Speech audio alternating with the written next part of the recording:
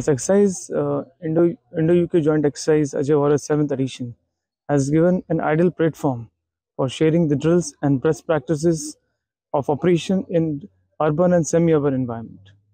And the exercise has achieved the desired level of outcomes and has set new standards of jointmanship and interoperability between both the armies. And 14 days of staying together and fighting together has developed a great level of camaraderie, and it will hold us in good stead.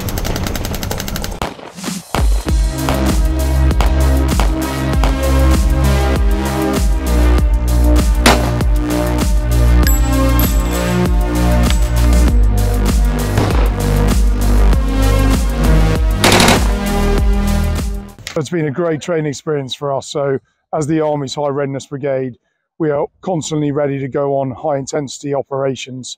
And so we train incredibly hard to make sure that we can deliver when it's required of us.